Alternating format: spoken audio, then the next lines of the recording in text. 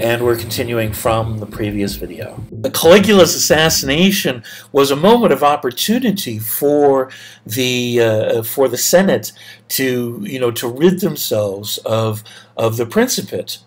But the opportunity is squandered, because by this point everybody had been ruled over by the princeps for a couple of generations. Nobody remembered anything before that, and what there was to remember was horrible civil war, and the dictatorship of Julius Caesar and so forth.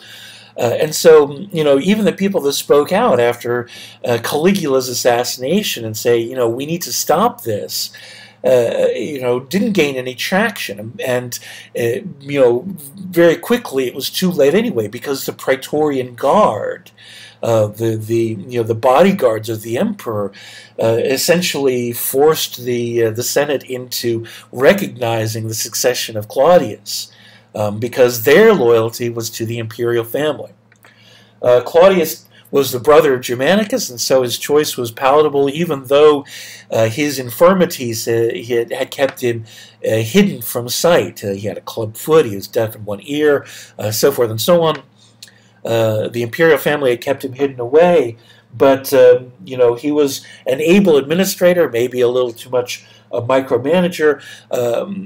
He did a lot to establish a functioning bureaucracy to keep the need to run the empire out of the moment-to-moment decisions of the emperor himself, and so for this he uses his own freedmen. The ex-slaves within his family become the administrators of the day-to-day operations of the Principate, and this sort of helps to establish a precedent going forward that it doesn't need to be all on the shoulders of the emperor himself. When Claudius dies, he chooses not to make his own son his successor, but adopts a son in the form of Nero. Part of this is that it's engineered by his wife, Agrippina, the younger, who essentially goes about everything that she does to ensure that Nero can become emperor by her hand, and in this way she can become Augusta. So there's even a statue that demonstrates, her placing the imperial wreath on her 17-year-old son. But the Nero had seen what had happened with Tiberius's increasing dislike for everything going on in the Senate, Caligula's madness and his assassination, and moreover, during his time as emperor, he's having to fight more and more wars on the frontiers, which involves generals gaining a lot of glory. And so Nero more than ever is paranoid, is fearful of what's going to endanger his position, he essentially forces himself into a position of by acting in this paranoid way and by attempting to crush any of his enemies, he sort of becomes a self-fulfilling prophecy. Especially as like Caligula, he does very little to guard his spending and to protect the imperial treasury. And so, while the empire as a whole prospers under Nero, everybody that's close by at Rome and sees what's happening is fearful for the future. And this is one of the things that sort of helps to bring about the year of chaos that follows. There is a feeling of a need for somebody to step in and become to demonstrate strength, to demonstrate a proper emperorship, and this is heard by and enthusiastically acted upon various governors in the provinces. And so we have the succession, Galba, Otto, Vitellius, and finally Vespasian, of people that march into Rome, that take over, but that don't have the faith of the entire constituency and are immediately, overturned, ruling a couple of months at a time before finally, Vespasian is able to take control. During this whole time, the Senate has demonstrated its complete failure to act as the guardian of Rome. The principle of succession is now in tatters. Only strength seems to be the means of moving forward in the Roman Empire. This seems to be this seems to spell the end for Rome. This is only going to generate further. Something is once again entirely broken, especially since, as Tacitus put it, the secret of empire is now revealed, that emperors can be made elsewhere than at Rome. All that really needs to happen is for a legion in some province to decide that their commander, their general, would make a better emperor than whoever is sitting in Rome claiming to be the princeps. And so this happens over and over and over again. This has all the earmarks of descending into absolute anarchy. What saves the situation is Vespasian. Vespasian has the support of the legions on the Danube and in Syria. He marches on Rome, and he establishes himself as princeps, as in a very strict model. A law is passed that says, for the first time, exactly what it means to be princeps. It institutionalizes the Principate for the first time. And the models for this are to be like Augustus. The title of Augustus is passed on from emperor to emperor, and the actions of the emperor are supposed to be in accordance with the powers that Augustus had and the actions that Augustus took. And so Vespasian is able to sort of reinvent the Principate as something that is strong, that is stable. He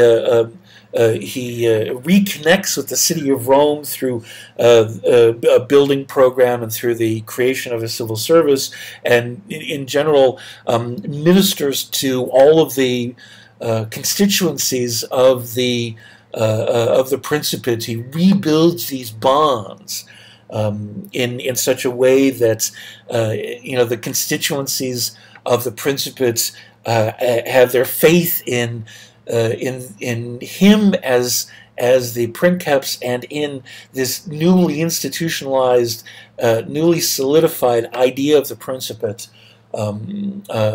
This is all restored, and as a result of this, we're able to have a succession of emperors that are reasonably successful. His immediate successors are his own sons, Titus and Domitian. Both of them are good generals. Domitian is hated by the Roman elite. He is arrogant. He is overproud. He ends up being murdered in a palace conspiracy. This sort of reaffirms the idea that blood succession is wrong for the Principate, that the principle of adoption of an heir, it needs to be the way to ensure that there's a good chance the next emperor will be who Rome and the empire need him to be. So Nerva is an elderly senator who's made princeps as sort of the opposite of Domitian, and he makes sure to adopt a good successor. And in fact, the the immediate successors of Nerva, the next set of emperors are described in Roman history as the 5 good emperors, because these are people who are well chosen, who are working to make the Principate work, not just for their own glory, not just to indulge in their own whims or in their own sensualities, but who are actually installed in this position in order to take care of Rome, to take care of the Roman people, to take care of the provinces. And so we have Trajan, who is, who campaigns to strengthen the frontiers, and Hadrian, who takes this one step further, who travels the empire personally to visit the provinces, to reform things that aren't working well, to administer justice, to build cities, to invest in the idea of Romanization. Under Hadrian, what's becoming more and more clear is that the empire had been centered on centers of population, and so the focus of Rome and the influence of Rome sort of recedes outward from the centers of population. And so the Roman Empire had not been lines on a map. The Roman Empire had been sort of a fluid idea of the people and where they're focused, and the process of them becoming invested in the Roman economy and drawn into Roman culture. But by the time we get to Hadrian, we're seeing something else. Instead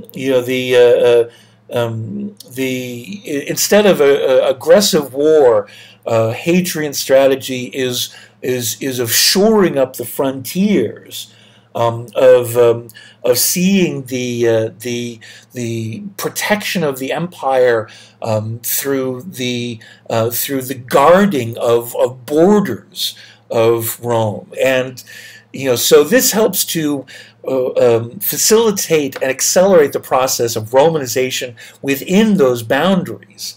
And Roman legions tend to be sort of stationed along the frontiers. In some places, even walls are built, such as Hadrian's Wall in the north of England. And beyond these border legions, beyond these frontiers, beyond these walls, is other. Beyond them is the barbarians.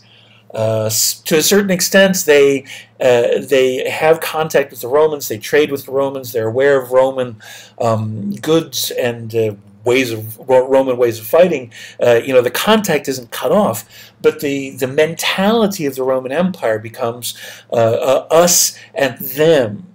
And Hadrian is implementing a policy of protecting these boundaries and ensuring that that within it is flourishing. And so the administration of the provinces excels during this time. The building of bureaucracy, legal reforms, the spread of Roman law throughout all the Roman territories, all of this stuff, and the principle of succession. The idea of the Roman Empire is humming, is functioning extremely well. But the us and them mentality is breeding seeds of problems for the future. Under Antoninus Pius and Marcus Aurelius, we have the empire at its greatest. Marcus Aurelius is practically Plato's idea of the philosopher king. And so he governs the Roman Empire with as much an effort as possible to administer from the standpoint of enlightenment. The problem is that from every high point there's a road going down the other side of the hill. Only a few decades after Marcus Aurelius, everything breaks down. in the course of what's known as the Third Century Crisis. We have a revolving door of emperors as generals rise up, march on Rome, and take the emperorship away from each other. The economy starts to shudder, and institutions start to break down. Barbarians starts to invade and take territory away from Rome. The whole system starts to collapse during the 3rd century.